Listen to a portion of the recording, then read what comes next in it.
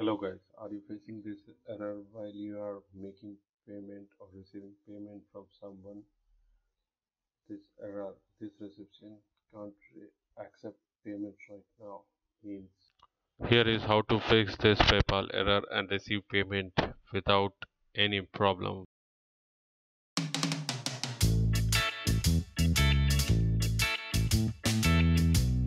Subscribe to our channel and click on bell icon for the new videos.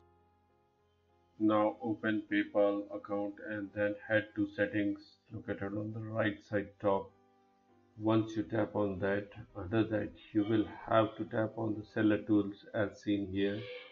Now under seller tools, you should select the option of payment receiving preferences and then tap on update beside it.